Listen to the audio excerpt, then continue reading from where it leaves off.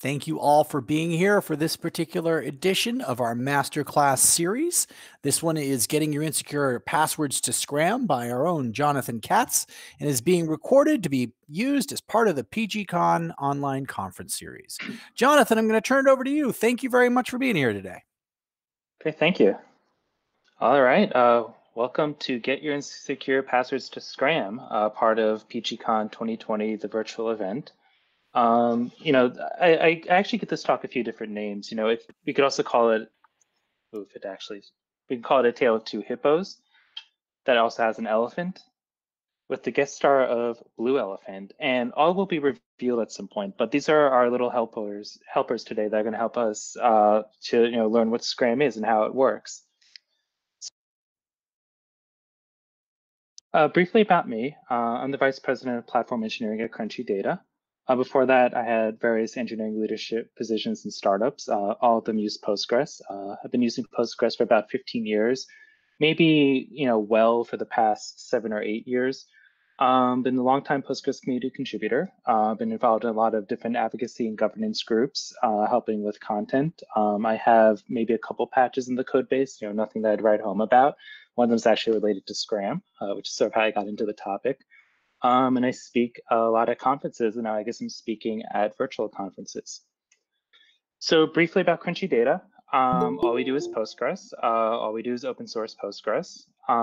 We do a lot of stuff around cloud-ready technologies, to use the buzzwords. A lot with Kubernetes and a lot with security. Hence, SCRAM talk. So the goal of this talk is, to talk about. It's really exploration of password authentication methods in Postgres, and we're going to start by going over the evolution of how password management came to be in Postgres and the twists and turns it took. Then we'll see as we go through how SCRAM works, you're probably going to want to use it in production very quickly, and we'll conclude with how do you actually upgrade to it if you're already running an existing Postgres cluster. So let's log into Postgres. What happens when you log into Postgres? I mean, typically you might do something like PSQL-H. You log into your application. You have a particular username. You type in a password. Oh, you mistype it. You don't log in. But then you type it in correctly, and voila, you log in. Everything works. It's great. Your data is secure, or your data is at least protected from other people from logging in as you. But it just works. But what just works? Have you ever stopped to take the moment to think like, hey, what happens when I put in that password? Like, is it something, is it going plain text over the wire? Is it transformed into like, a picture of an airplane that then gets read by, the Postgres authentication system? I mean, who knows? So how do passwords work in Postgres? It is very easy to take something for granted, when it seems to just work. And the great thing about Postgres is a lot of things in it just do appear to work. Before version 10 of Postgres, there were two different methods for storing and authenticating with passwords. There was, the plain text method and the MD5 method. There was this method called crypt, which I'm just crossing out because it had not been supported since, I think even when I started using Postgres. So as I mentioned, there's going to be some helpers that are going to help us explore these methods. Two of them are clients, which are represented by the hippos, and two of them are the servers, which are represented by the elephants, which I hope it all makes sense in this context. So let's get a little bit background on the hippos. So meet Gray Hippo. Gray Hippo just loves using Postgres and loves storing large amounts of data. I mean, Gray Hippo is that prototypical Postgres user, the one that we know and love. Gray Hippo has the password of data lake. Wink, wink. Then there's Red Hippo. Red Hippo also loves Postgres, but Red Hippo is a little mischievous and tries to like pretend to be Gray Hippo and tries to log in as Gray Hippo. So let's start with plain text passwords. It is stored in plain text. There's no encryption, there's no hashing. It's just if your password is password, then it's stored as password. It's also communicated in plain text. This method was available while drivers were updating to the MD5 method, and which we'll explore in a few slides from this. It actually was completely dropped in Postgres 10. Though the plain text password method is completely dropped, there's still some Postgres authentication methods that involve plain text passwords, including LDAP. So if you look closely at the protocol, this is still supported, but authenticating, which is the plain text password authentication method, is not even an option anymore in Postgres. So how does it work? So let's say Grey Hippo is like, hey, I want to authenticate. I'm Grey Hippo. Postgres comes back and says, great, tell me your password. Grey Hippo says, great, my password is data lake. Postgres says, great, that matches what I have on file. You can access Postgres as Grey Hippo. And it works, right? we authenticated our passwords. We know this doesn't work given the information I just gave about this not being supported at all. Let's say Red Hippo's just eavesdropping, and here's that Grey Hippo's password is data lake. Red Hippo comes to Postgres. Hey, I'm Grey Hippo, wink, wink. Postgres is like, oh, cool, you are Grey Hippo. Just tell me your password. And Red Hippo's like, well, my password's data lake. Postgres is like, great, obviously you're Grey Hippo. You can access Postgres. Yeah, so it's kind of silly. Fortunately, there are methods to avoid eavesdropping, and TLS is one of them. TLS is still codified as SSL in Postgres, but it is using transport layer security at this point. And essentially what it does is it performs a quote secure handshake between two parties and encrypts all traffic between them, provided that the secure handshake takes place. In Postgres, the way you specify a connection occurs over TLS is using the host SSL authentication type in the PGHBA file. And that requires you to have a TLS connection, particularly if you eliminate all the ones that say host.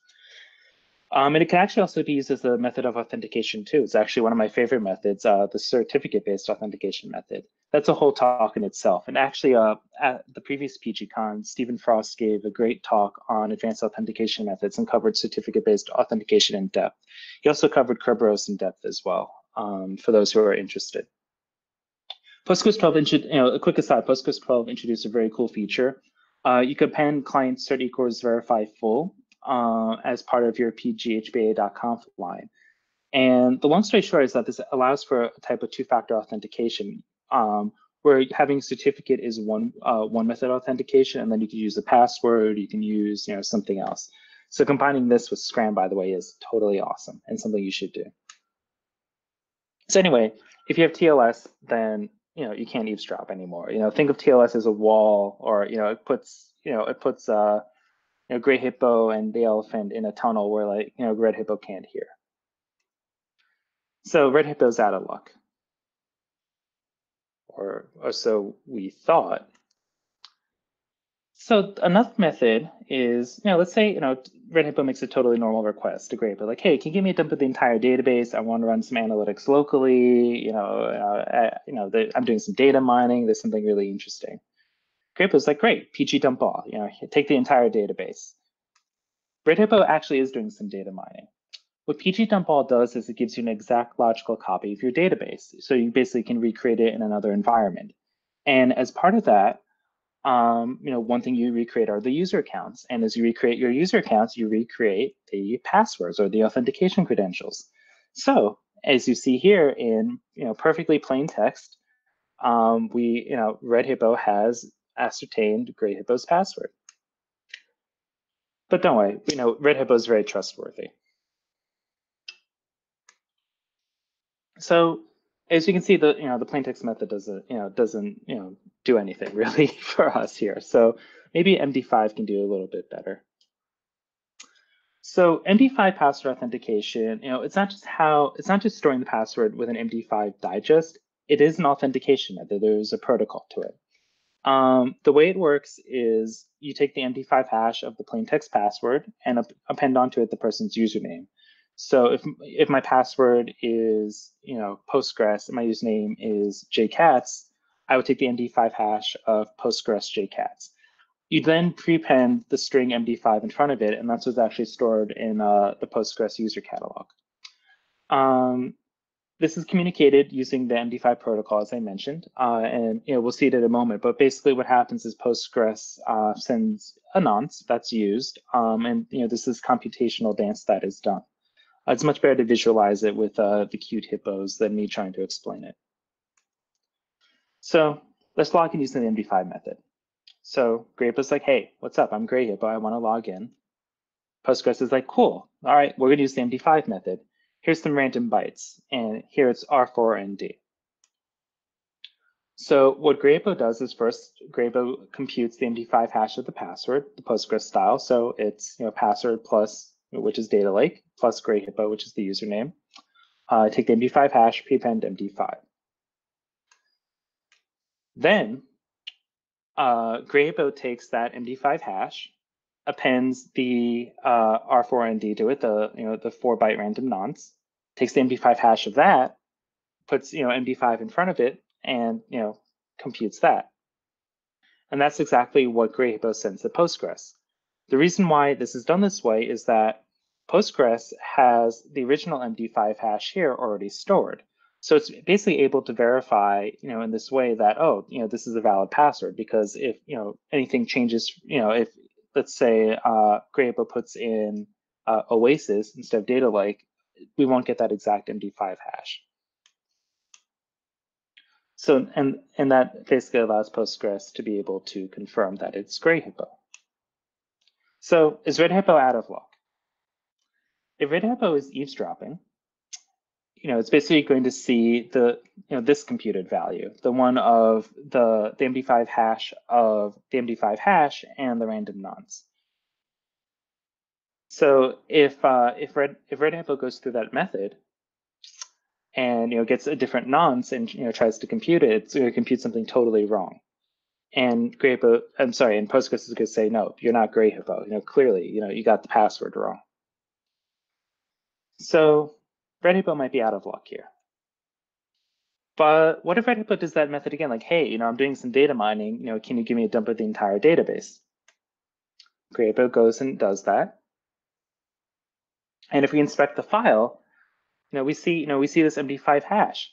And this MD5 hash is technically the credential. This is the MD5 hash of the password, the plaintext password appended to, with the username appended onto it.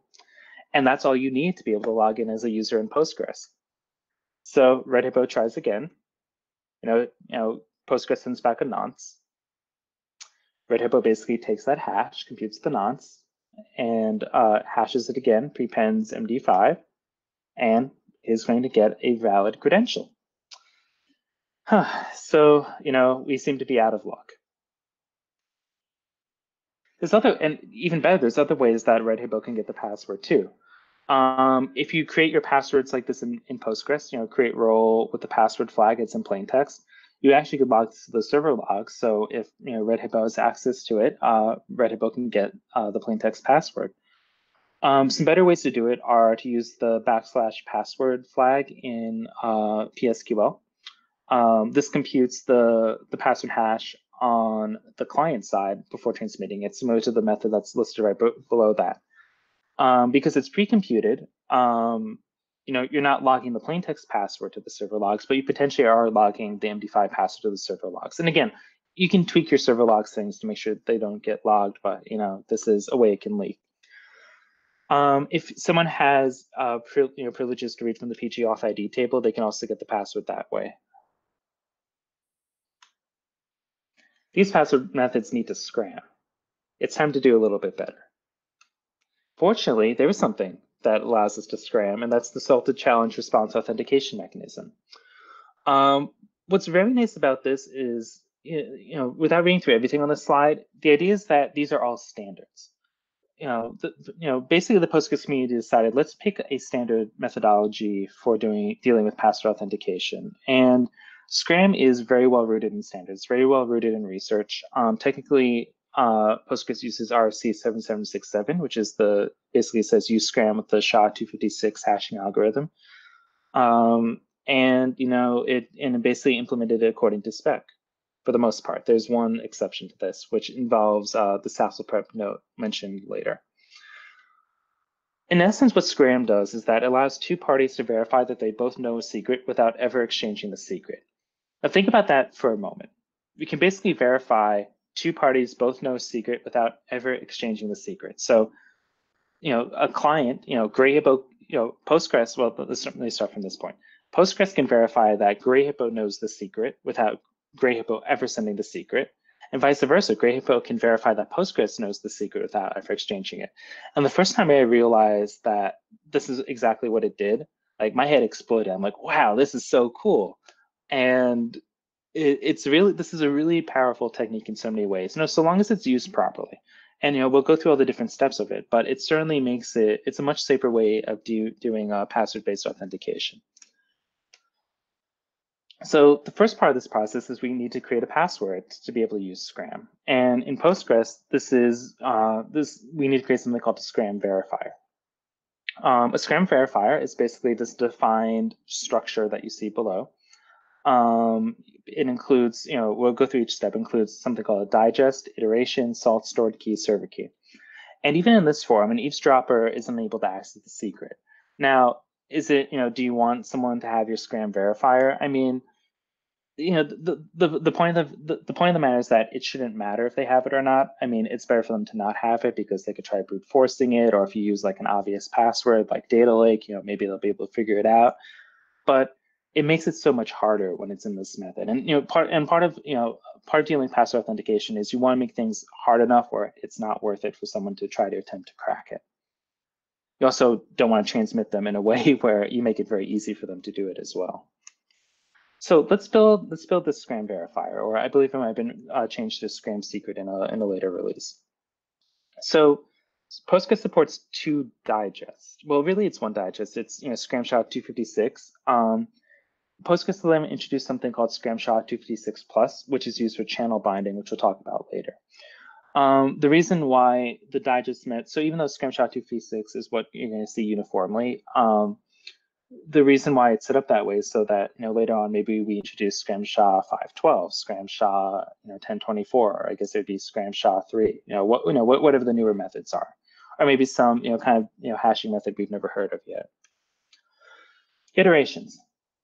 So as part of SCRAM, we use a password-based key derivation type method. I always get the acronym wrong, PBKDF2, or it's very similar to that, where basically we take a hash messaged authentication code and repeatedly compute it, a certain number of times. The default in Postgres is 4096. You can actually, what's nice is you can actually modify the SCRAM verifier and use your own number of iterations. Postgres will respect that. 4096 should be enough, but hey, if you want to go to 8,192 or whatever floats your boat, you can do that.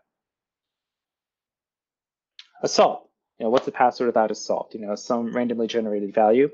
Postgres defaults it to 16 bytes. You can make it as long as you want, as short as you want, as long as it's stored in a base 64 representation. So building a SCRAM secret. So I know there's 2 other methods as part of the verifier, but first let's start building up the secret, because this is, those 2 things are used, are derived from the, what we're going to do in this step. The first thing that Postgres does is that it SASL preps the password, which is a method of normalizing a UTF-8 encoded string. Now, this is where Postgres deviates from the standard. Postgres supports multiple encodings. UTF-8 is very popular for a lot of reasons, but there are, people can store data in Postgres or text data in Postgres that's not UTF-8.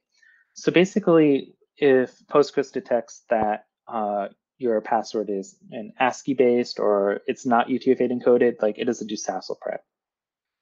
If it if it is UTF-8 encoded string, it goes through these steps, and I'm not going to go through all of it. It's basically it's normalizing the string. It is what it is. For example, it's still data lake because it's all ASCII. This was for me when I was working on implementing SCRAM in one of the drivers. This was the quote most fun step. But yeah, so first step is we normalize the password. Yay. Now we start in my opinion, we start having fun now. Now we're going to generate the salted password. So what the SCRAM standard defines is that the first iteration for generating the salted password is using the formula outlined below. Basically, we take an HMAC with the SHA-256 digest. We have password as the signing key. So what happens with when you're generating an HMAC is that you have a key, and then you have a message. And this is how you basically show that there's cryptographic authenticity in your message, particularly when you're trying to verify something later on. So what happens is that the key, the key is password for us. And the message that's being signed is salt concatenated with a 32-bit value with the final bit set to 1. And basically this value is stored as an aggregator.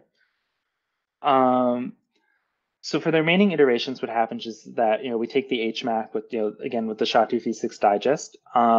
Password, which is in this case data lake, is the key signing the message that's composed of the previous HMAC calculated from the previous iteration. And as we go along, we XOR this with the aggregator. So aggregator equals aggregator XOR HMAC. Gray Hippo is doing this as we follow along below. You probably will never need to worry about this, but part of this is exposing how SCRAM works. So in this step, TLDR, we generate the salted password. It is a method that is part of the standard, is considered a good method. So from here, we can build something called the stored key, which is that fourth element in the SCRAM verifier. The stored key is, quite simply, I'm saying this tongue-in-cheek, it's the hash, it's the SHA-256 hash of the client key stored in the base64 representation. What's the client key? The client key is an HMAC using the salted password as the key and client key as the message. So again, what does that even mean? So I try making a diagram to explain this, and these are the steps we've taken so far. So we've had our plaintext password. We follow the PBKDF2 type function to calculate the salted hash password. And then from there, we basically take that salted hash password and we take another HMAC using client key as our, I want to make sure I get the right terminology. Client key is used as the, as the message that we are creating the HMAC of. And then from there, we just take a plain old SHA-256 hash to get something called the stored key. So what happens here? Because this is actually an important step that's going to play out during the rest of SCRAM. We basically, instead of just storing the salted hash password, first we take a message authentication code of it, and then we take a hash of it. So basically, we've transformed the salted hash password first into a value that says, hey, I can verify, I can basically cryptographically verify the authenticity of this message.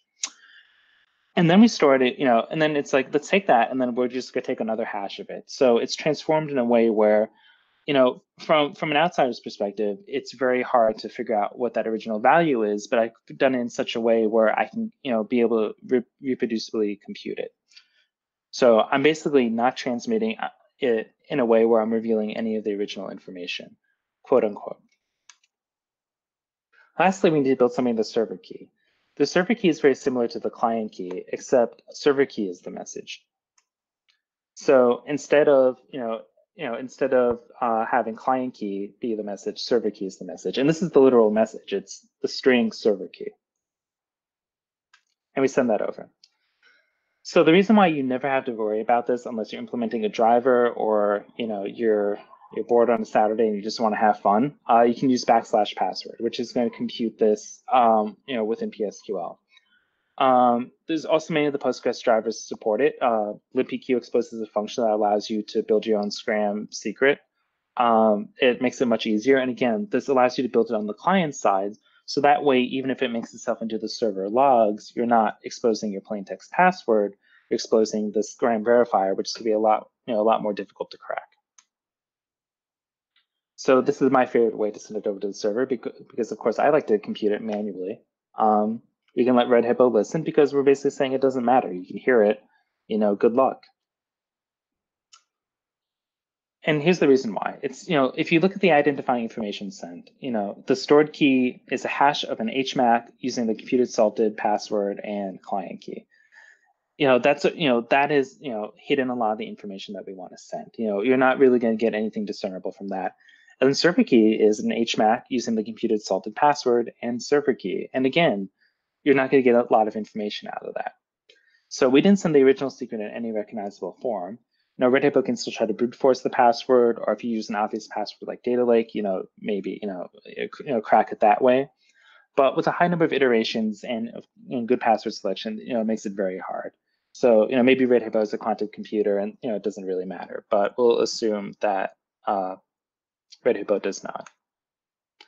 So great, now we store the password. Well, that's part one of this. Now we need to actually do verification. So as I mentioned at the beginning, the goal of SCRAM authentication is for two parties to verify that each one knows the shared secret. And part of a good authentication method is preventing against replay attacks. And one-time nonces are used, for each session that's being authenticated. We're going to let Red Hippo listen to save space on the slides, and you'll see why Red Hippo's off to stage left listening. So let's authenticate. Gray Hippo is like, hey, I want to authenticate. I'm Gray Hippo. Postgres is like, great. Let's use the SASL method, which is really SCRAM at this point, and says like, here's some available methods. And right now, the server only has SCRAM SHA-256. So Gray Hippo is like, okay, cool. I'm going to choose SCRAM SHA-256, and I'm going to generate a random nonce. And that's what Gray Hippo is sending back to Postgres. Postgres is like, great, well, you have your nonce. Well, I'm going to have my nonce. I'm going to append it to your nonce, and I send you back this large nonce. And this is part of ensuring that this can only be used in a single session. You want the nonce to be generated as cryptographically randomly as possible, but that is part of the process. So then Gray Hippo also sends the number of iterations used to compute the salted password, as well as sending the salt over. So that way, Gray Hippo knows how to do that first part, which is compute the generated salted password. Now, what Postgres asks is for Gray Hippo to send a proof that Gray Hippo knows the password, and this is going to be part of that secure transmission to verify that each party knows the credential. So this is the magic, generating that proof. So Gray Hippo says, okay, so I think the password is data lake. Well, really, Gray Hippo knows the password is data lake. So I'm going to compute the salted password using the SHA-256 hashing method, which is what was agreed upon at the beginning of the authentication. I've been given this salt, so I'm going to presume this is the correct salt, and I'm going to start applying said method with this salt for 4,096 iterations. This is just generating this this salted hash password from before. I'm just being told, I'm being told like I need to compute it, using this salt, this algorithm with this number of iterations. Anyway, as you memorized from the previous step, that in base64, the salted hash password is that giant value. So great, we have the generated salted hash password. Now, recall that the client, now remember, we don't want to send that over because then we're revealing the credential. What we're going to do is, we're going to create a proof to say like, hey, I know this credential. I'm going to prove to you that I know it. And recall that we have this thing called the client key. And the client key was taking that salted hash password and creating an HMAC with the literal message client key.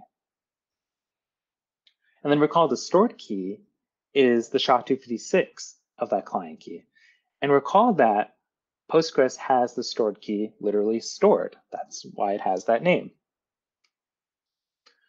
So this is going to be part of generating that client proof. So we know that we can derive the client key based upon that method before and the stored key. And by the way, if we're sending the stored key over directly, that's essentially, in many ways, that's just, kind of, it's not revealing the credential, but it's not necessarily sending, a rigorous proof. What we're going to do instead is we create something called a client signature, which is basically takes the HMAC, again, using SHA-256, with the stored key and the message containing, all those authorization headers, the nonces and some other stuff that's involved. The authentication method has some things beyond just the nonce. I was trying to put it in slide form and it just got too messy. There's a part of the details of implementing the SCRAM method. So I'm going to ask you to trust the variable I put there of authentication message. And that we take the stored key, essentially create the HMAC using the authentication message as the message, and we get this thing called a client signature. Why is this important? Because remember, we have the stored key already on the server side. So the server is able to recreate this. So the final step of this before I send it off to the server is to create something called the client proof. And the client proof is generated by taking the XOR of client key and the client signature. And we'll see why this is important in a moment. So when this is all done, GrayHippo says, great, I'm sending you the proof that I know the password or I know the secret. It's this giant base64 string. And also, here's the nonce. So you remember that we're in the same session. So Postgres is like, great, well, I can compute the client signature because I know the stored key. So I can create the stored key by saying, basically I unpack those, I unpack the authentication messages. And sorry, let me back up a second. So we can compute the client signature because Postgres knows the stored key and has the authentication info. Recall that, this is how you get that client signature.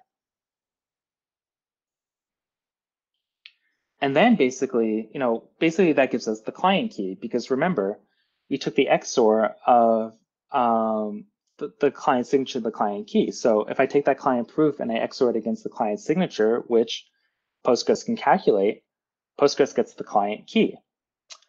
And recall that the client key is just the SHA-256 of the stored key. So if I take that client key that GrayHippo sent over, and I take to SHA-256, I get the stored key. If those two things match, then Postgres can verify that GrayHippo knows the password. And that's what's really powerful because we didn't just have GrayHippo send over the stored key hash. GrayHippo had to go through all this proof step in order to get to that. However, at this point, we still want to prove that GrayHippo knows the password because even though GrayHippo sent over all this work, could GrayHippo derive the similar steps? It's one thing to say like, hey, I have the stored key, I know the authentication credential. We need to deliver proof.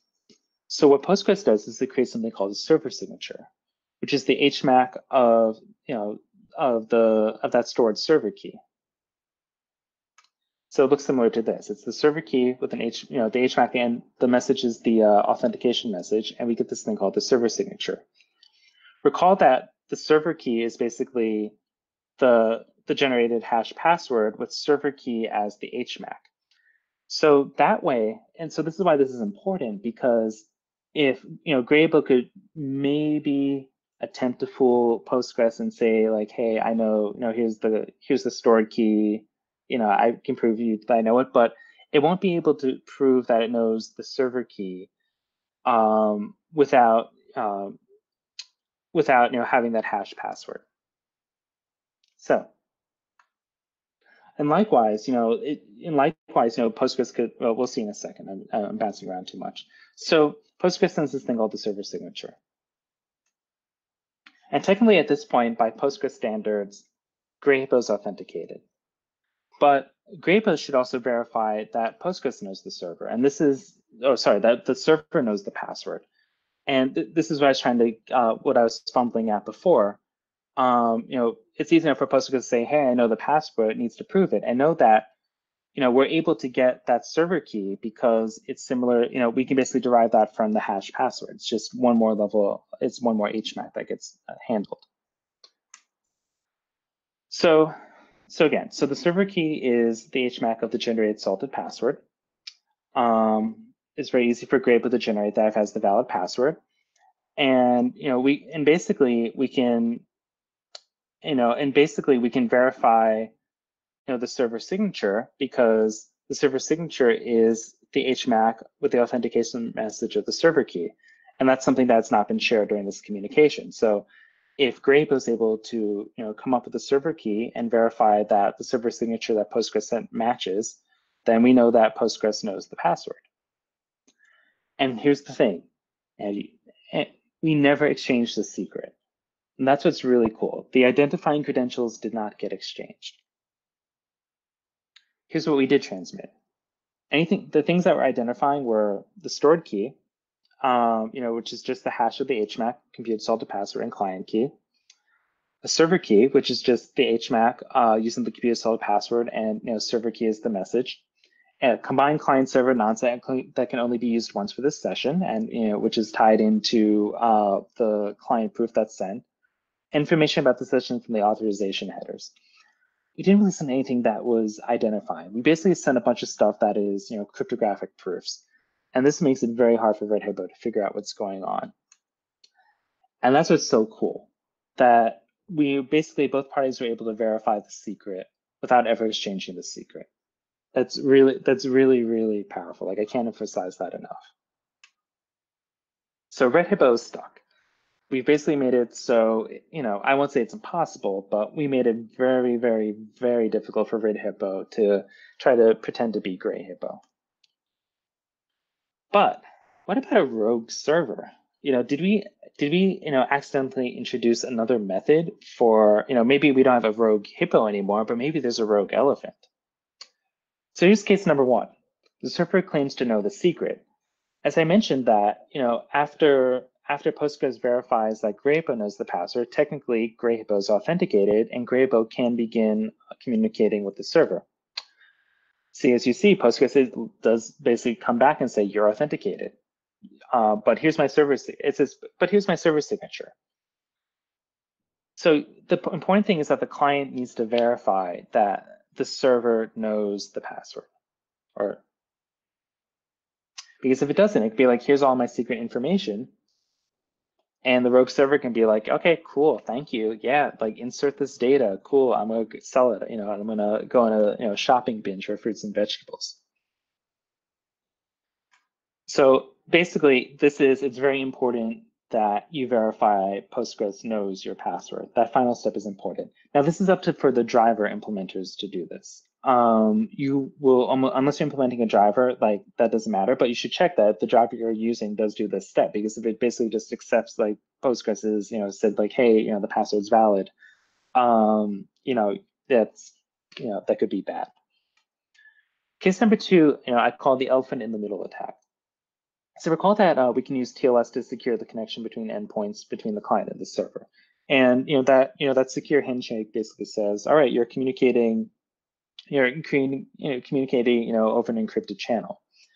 But how do we know that the server that sent that, or basically the server that you handshaked with is the same instance that we originally connected to? Now, there's a bunch of this that's already built into TLS if you're using certificates properly. If you're both using a trusted CA, this you should be generally protected. But what if you're using something that's kind of borked? So let's say you go through you're going through the SCRAM handshake process, and you have a rogue server, and a rogue server gets in the middle and says, all right, well, you don't know who you originally had that handshake with, you didn't verify it, but here's here's a bunch of stuff that appears to be normal, but don't worry, I'm in the middle, there's nothing weird going on here. What we want to do is we want to prevent this. And there's a method, account for this actually in the SCRAM RFC called channel binding. Channel binding was introduced in Postgres 11, and basically it ensures that the TLS handshake is still the same when the client server that are between the client server that are identifying each other. There offers 3 different methods in the RFC. Postgres uses the TLS server endpoint method, which it uses a hash of the server certificate to bind the channels. Again, this is typically used in a case where you can't, I don't know the proper way to say it. I don't want to say like an untrusted TLS environment, but you don't have TLS set up where you have, your trusted authorities in place. That said, it can be very useful. You can definitely use it to have that, extra level of knowing that I'm communicating with the party I believe I should be communicating with. What's cool is in Postgres 13, the Postgres client can require the use of channel binding. So, until Postgres 13, you could basically say like, hey, I want to connect using SCRAM SHA 256 plus. Postgres could come back and say, well, I don't have that. Here's SCRAM SHA 256. The client would be like, well, okay, and continue onward. In Postgres 13, you could basically say like, hey, whoa, that's a downgrade. This is a potential downgrade attack. I want to get out of here. So, excuse me. So that that basically gives you a way to exit. So looking at our friend Gray Hippo connecting to the regular Postgres server, Blue Hippo is unable to prove that it can validate the certificate that's being used. So channel binding is able to keep Blue Hippo out. So hopefully at this point, I've convinced you in one way, shape, or form that it's time to upgrade to SCRAM, particularly if you're on at least Postgres 10 or above. And what's nice is in one more Postgres cycle, Postgres 10 will be, two more cycles, Postgres 10 will be the oldest Postgres version, which means everything that's supported will have SCRAM. But you really, if you're on one of the newer versions, and you're using a password-based authentication method, you really should upgrade to SCRAM. So how do you do it? First, make sure all of your applications can connect over it. As of this presentation, or really as of the last time I checked, all the client drivers and libraries and connection poolers and all of those that are distributed support SCRAM, with the exception of the Swift driver. I have not checked on that lately. I will hope that it has implemented it. The first step is in your postgres.com file, you're going to set password encryption to SCRAM SHA-256. And through the astute observer, it says password encryption. We're not encrypting the password, we are hashing the password. That is a legacy configuration parameter. So you set that, and then you reload your Postgres database. You can keep MD5 as your authentication method in your pghba.conf file. If Postgres detects that the user has a SCRAM verifier, even though the authentication method says MD5, it will attempt to make the connection over SCRAM. The reason why that's great is that you can allow all of your users and applications and whatnot to rehash their passwords, but still not break them if they're using the MD5 method. When they do rehash their passwords, use \password or build that SCRAM verifier on their own. Please don't log your plain text passwords. Once all of your users have rehashed their passwords, you can go back to the pghba.conf file and switch your authentication method to SCRAM SHA-256. And that's it. I did write a blog entry on this if you want to see it, codified out, in addition to the slides as well. But it is fairly easy to do. As I mentioned, make sure your driver supports it before you cut everyone out. As I said, at last I checked, pretty much every driver supports it. But again, please double check. Don't break your applications. And of course, upgrade to the version of the driver that does support it. So, conclusion. So, really the talk, the genesis of this talk really was just starting to explore SCRAM and starting to ask questions. I started asking myself questions that, this just works, but why does it work? And I think that's one of the great things about the Postgres community is that, the tendency to ask these questions like, this does work, but how does it work? Why does it work? And in general, like good engineering practice is, you shouldn't necessarily just take things, for granted. There are better ways to do things. We've seen this happen, all over. Beyond Postgres, SCRAM is a general purpose solution that if you're doing authentication applications or password-based authentication applications, you can implement this method. Yes, it involves a couple of round trips, but it's definitely a lot better than a lot of the other methods out there, and that's why SCRAM is a well-accepted standard, and one of the reasons why Postgres chose to use SCRAM. I have on GitHub an example of Postgres password creator and an example, I call it a poorly written SCRAM implementation with Postgres. There's you can look at how SCRAM was implemented in your favorite driver. Most of them are very clear. It's really straightforward. Even though some of the cryptography can feel like it gets a little hairy, like all of these methods are well defined in the various crypto libraries that are out there. And take this opportunity to upgrade your passwords to SCRAM. I mean, really, there's really no excuse in my opinion. If so long as you can upgrade your drivers. But I mean, it's a great method. I really, I'm a huge fan of it. This is why I like to do this talk. And if you're on Postgres 12 and or above, look into using client cert equals verify full in your pghba.conf file, because you basically get two-factor authentication. So, one, you do need to have your trusted CA set up, but set up your equivalent to certificate-based authentication. Add client cert equals verify full. Set up SCRAM, and you have this awesome two-factor authentication system in Postgres. And with that, I conclude. Thank you so much for listening to this, and upgrade to SCRAM. Thank you, Jonathan. What a great presentation, and thank you for going so basic on some of that stuff. I was able to follow all of it, which is not often the case. So thank you very much. Anybody have any questions for Jonathan about moving all of the passwords to SCRAM? Any questions, because it's going to be assumed everyone is going to do so after this presentation. So ask questions now if you have any. Jonathan, do you have any insight into why the trust the server check occurs after checking the client as opposed to before? If any insight into why the trusted server check, sorry, say one more, can you please give a specific example? I'm still unwinding after giving the presentation. You were explaining that during the SCRAM authentication process, it authenticates that the client knows the password and then gives the opportunity for the client to verify that the server knows the password. Right.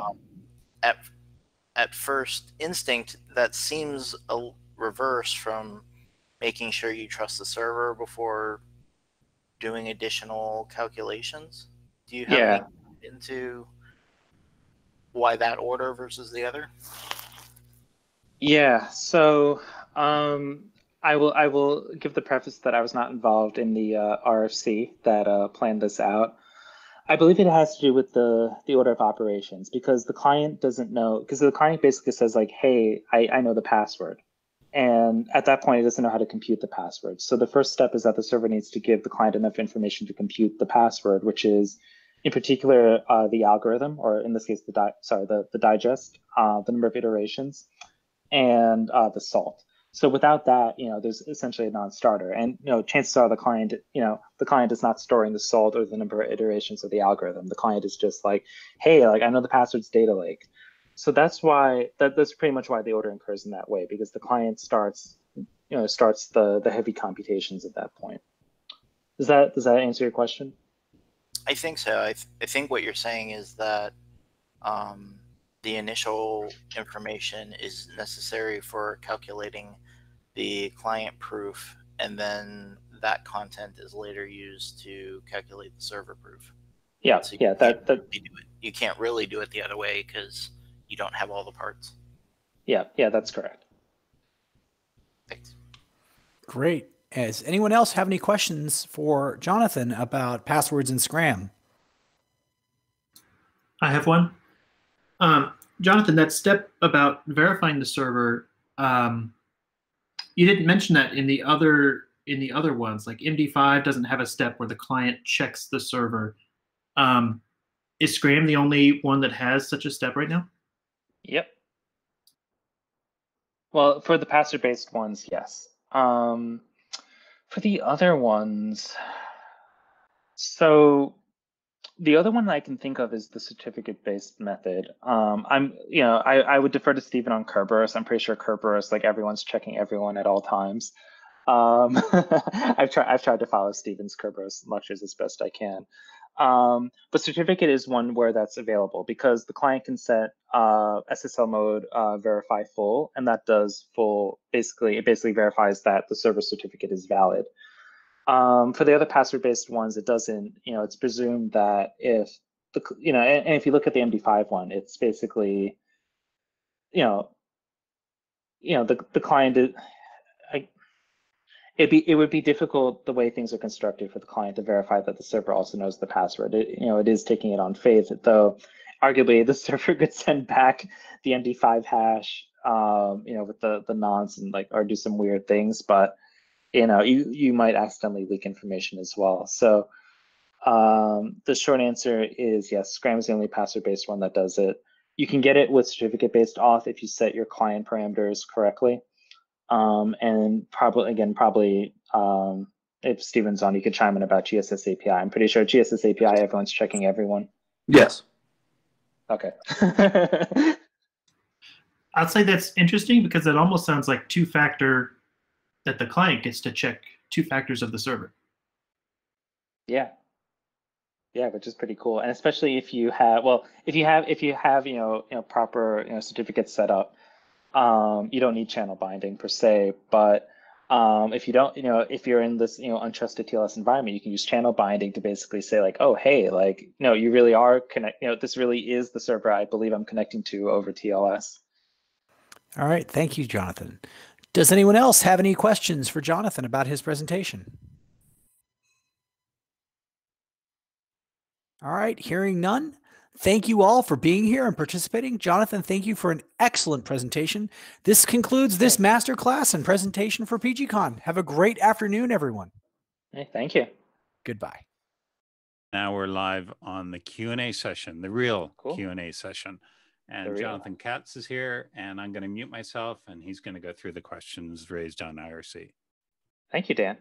Very happy to be here. Good morning, afternoon, evening, and good night to everyone. Very excited to be participating in PGCon 2020. So I see there were 3 questions. So the first one is, if someone else does get your SCRAM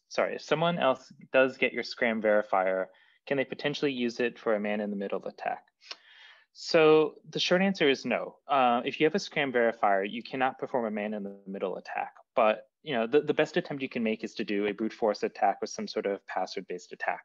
And basically, it would involve trying to, you would try to take a plain text password, use the hashing mechanism to put it into a salted generated password, and then try to guess the stored key and server key from there. But I mean, really, what you're trying to do is, you're essentially doing the same thing as trying to brute force crack, any other password, but it's costly because of all of the cryptographic operations you have to handle. One of the reasons why Postgres uses, SHA-256 is that it's more costly to compute that than a SHA-1, which is what the original SCRAM implementation recommended. And of course, as computers get faster, you can see us, moving to maybe, SHA-384 or SHA-512, or maybe, something, more advanced. Time will tell. The second question: is the password for stored key and server key the same user password, or is there a separate server secret? So keep in mind that the stored key and the server key are not the user password. They are a hash-based message authentication code of the salted generated password that's gone through the PKBDF2 type PBKDF2 type algorithm. So these are different representations. They're not the password, and that's really the beauty of SCRAM, is that these are cryptographic representations of another cryptographic representation of the password. So it's been, the way I think about it in my brain, it's been totally garbled up to that point. The other beauty of it is that the server key is, the server key can be, ultimately recreated if you have the cryptographic representation of the password. Much as that, the stored key can, be done that if you're able to derive the client key. But the reason why you don't need a separate server secret is that you've cryptographically, you've basically done all this cryptographic munging to get to that point. The next question is there a way to implement this with LDAP? So I would love to ask a follow-up question to that, which is, do you mean LDAP itself, or Postgres implementation with LDAP? And the way Postgres implementation of LDAP works is that you're actually sending a plain text password over to Postgres, which then relays it to an LDAP server that, and basically tries to verify against that. So because you need the plain text password to query the LDAP server from Postgres, you can't use SCRAM there. Now, other LDAP-based servers, such as Active Directory, are actually using GSS API or Kerberos, which is a whole different authentication system. And my friend and colleague Stephen Frost actually gave a great talk at PGCon 2019 explaining how that works in that setup, which is the preferred way to go. SCRAM is great if you're doing something that's, quote, simple and password-based. If you're looking at more, enterprise authentication systems, I mean, sure, SCRAM could work. You would need some orchestration coordination around that, but there's better systems in place for that, such as leveraging Postgres GSS API support or doing something with certificate-based authentication. I refreshed the questions real quick. I don't see any more. Anything else I can help with today? I think that's about it. Someone just mentioned on IRC, we could store the SCRAM secret in LDAP. So if you store the SCRAM secret in LDAP, then you would need, Well, so here's where it gets interesting. So then you would need for Postgres to scram with LDAP, but that means you're still sending a plain text password over the wire to Postgres first in order to perform scram. Potentially, what you could do is I mean, it's still not great. You could send over the generated, the generated salted password over the wire, and then start scamming from there. Though I'm still, the point of scram is you're not supposed to you're not transmitting any information beyond that. So the problem is you still need a plain text password as a starting point to scram, but you're basically hiding that secret from other people. So there's a potential way to do that. Perhaps this would be a great hallway chat to figure out if this is possible to do it in a secure way with Postgres. It reminds me of years ago when I developed a race timing software, and somehow you had to have the database password in the embedded piece of software because it was not configurable. It came with the database, and you had to run the two together. And I just did some sort of hashing stuff on it and reversed it. It was just obscuring the password. That's all. Yeah. There could be a way to do it if you prepare, I guess in this case with Scram, there could be a way to do it if you prepare the client key in advance. I'd have to look back at it. There could be a way to do it with LDAP. I'm not optimistic at this point, but I could be convinced otherwise. But again, I would say at this point, the recommended way to, if you want to use something LDAP based is to leverage the GSS API functionality. I think that's the end of the questions, unless you have anything you want to say in summary or. In summary, you should use Scram. And there's already a patch proposed for Postgres 14 to default it to be the encryption method. Many thanks to Peter Eisentraut for putting that together. Hopefully it is committed soon. And you should definitely consider upgrading if you're on newer versions of Postgres. But yeah, thanks for listening. Thank you, Dan, for organizing. I know it's been quite an effort, and looking forward to seeing everyone in person sometime in the future. Okay, thank you very much, Jonathan. And we'll move on to the next talk in just a little while. Goodbye. Cool. Thank you, Dan.